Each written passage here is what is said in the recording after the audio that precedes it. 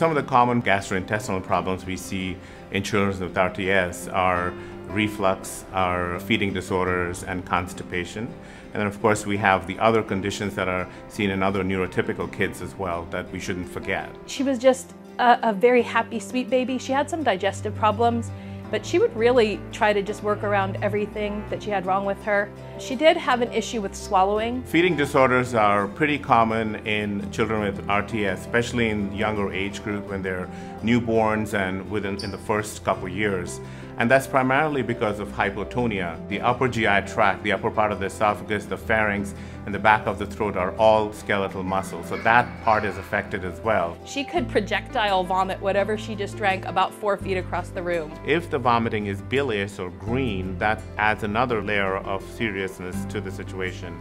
And those are typically seen in kids that have malrotated intestines or obstructed intestines, and they'll need more urgent medical care. And then we felt really bad for her too, because sometimes she would aspirate, but thank goodness somehow she avoided having any major issues. When you swallow, the secretions in the food, they, instead of going down into the esophagus, the swallowing tube, they tend to leak into the airways, and that's called aspiration. When these kids have aspiration, that's a kind of serious complication of children that have feeding disorders, and that should be really picked up early if it's occurring. He's definitely got an oral aversion. He had some bad reflux as an infant and all that, and he could live off of Pediasure, and he does.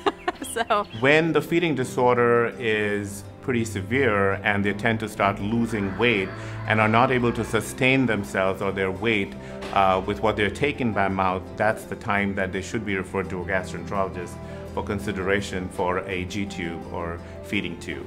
Over time, we tend to see that oral motor skills and the hypotonia gets a little better as the kids get older and they start to take food by mouth as well and are able to start to sustain their weights just by eating by mouth. So we gradually decrease their formula or food that we are giving through the G-tube and eventually get the G-tube out. She had feeding issues, so they put a G-tube in. She's had a lot of issues with constipation, so we worked with him on that. Constipation typically starts during their infancy and early childhood and continues through their adulthood. Early detection is what I'd like to stress, and adequate treatment. There are two primary types of laxatives. One are osmotic laxatives that cause the stools to be softer and retain fluid, and the other are stimulant laxatives that actually cause contractions of the rectum and the colon, and oftentimes we have to use adequate doses of both of those types of laxatives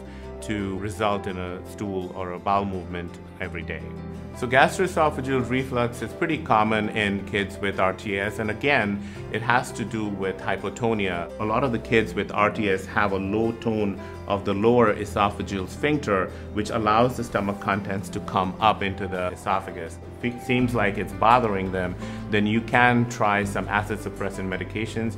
You can try H2 blockers like ranitidine, or you could try proton pump inhibitors. The first time they scoped him, he definitely had a lot of eosinophils, but once we put on reflux medicine, it resolved, so he doesn't actually have EOE, they call it. They often need repeated scoping to see whether or not the eosinophilic esophagitis is under control or not. So as far as follow-up visits for patients with RTS is concerned, it really depends on what condition they're being followed for by the GI specialist and how severe the condition is.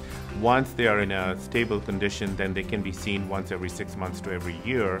But if the problem is really not completely resolved and the physicians are still trying to get the right management for that problem, then you may need to see the gastroenterologist or the specialist much more frequently. The last probably 6 or 7 years, it's only mainly just checkups, so we've been very fortunate. Yeah.